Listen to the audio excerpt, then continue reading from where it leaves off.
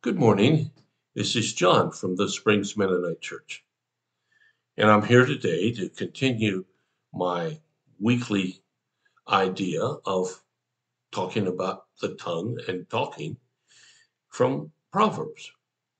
Now, as I said yesterday, I don't have any order to these. I sort of skip around. Yesterday I started out with Proverbs 12, and today I'm going to look at Proverbs 10. So let's see what it says here in Proverbs 10:18 through 21. Hiding hatred makes you a liar. Slandering others makes you a fool. Too much talk leads to sin. Be sensible and keep your mouth shut. The words of the godly are like sterling silver. The heart of a fool is worthless. The words of the godly encourage many. Okay, let's think about this for a minute. Here we have a couple of ideas put together that don't quite seem to fit. It starts out by saying hiding hatred makes you a liar. God doesn't want people to hate. It's really simple. He doesn't want us to be envious. He doesn't want us to be unloving.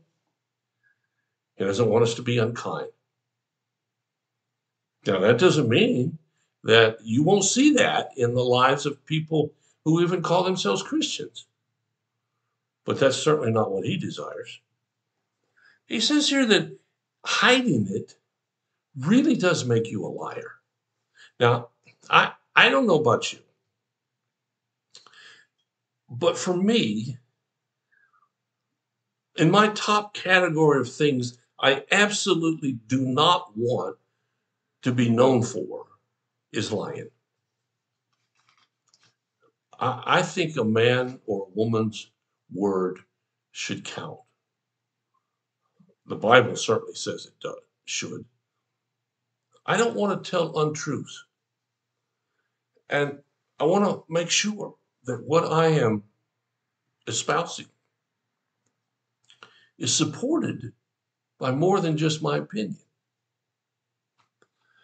And hiding it, as the proverb says here, really does make you a liar. Now, if you've got hatred in your heart and you're hiding it, please don't hang up on the internet this morning.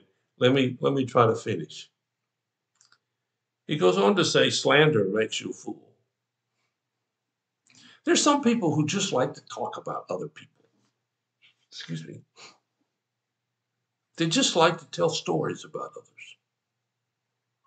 I'm not sure why. Um, I've been around a lot of them over the years. And they're not the kind of people you want to stay around. We should say good things about people.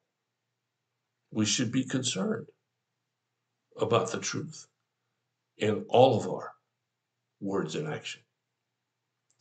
But it then goes on to say, too much talk leads to sin. Be sensible, keep your mouth shut. There's a temptation here to say, therefore you ought to be quiet. And you know that old phrase, you got two ears and one mouth, so you ought to listen twice as much as you talk. Well, that sounds good, but I don't know that it really means anything. But yet, we have to be careful about what we say. Apparently, just rattling off at the mouth is going to get you in trouble. And some people make it worse by keep talking. I remember when I was being divorced and I got hauled into court one time, and my ex-wife's attorney was just accusing me of all kinds of stuff.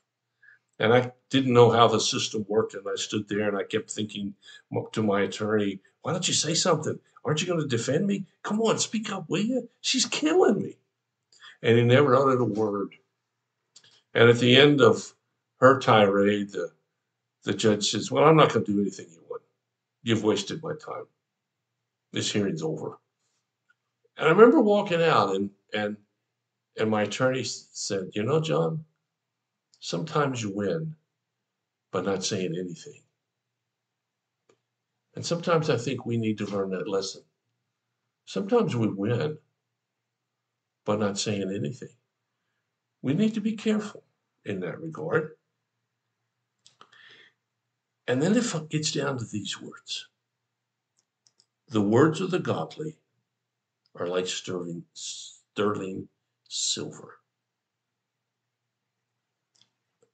Okay, 2 points. One, are you godly? Well, if you're not, you can be. I mean, it doesn't take a graduate degree in godliness to be godly. All you have to do is walk in the ways of the Lord. And if you're not, okay, change them.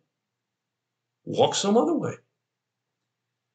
And it says that the words of the godly are like sterling silver, meaning they're precious. They're special. They are worth something very valuable. The words of the angry are worth nothing. All they do is make noise. And nobody really wants to listen to them, except others who just want to make noise. Now, granted, the noise can hurt, and there'll be an accountability one day for that. But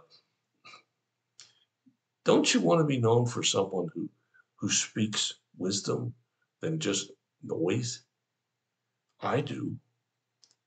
And then it goes on to this, and this is really important. The words of the godly encourage many. When I die, which is going to happen sometime, hopefully not anytime soon, when I die, I hope people will say that I encouraged others. To me, the greatest gift in the world is for someone to do better than I've done. Now, that doesn't mean I put myself down and I think, well, I haven't done much worthwhile. I think I have. But nobody's going to write a book about me. I don't know why they would. But maybe they'll write a book about someone I could help influence. You see, parents need to encourage their children. Adults need to encourage younger adults. Older folks need to encourage younger folks. And sometimes older folks need to encourage older folks. How do we do that? Well, it says right here, with the words of the godly that are not overspoken and don't come from a heart that's hiding hatred. If you really want to make a difference in your world, and you can, then speak words of encouragement every chance you get. I'm telling you, it'll make a difference. What do you think about that?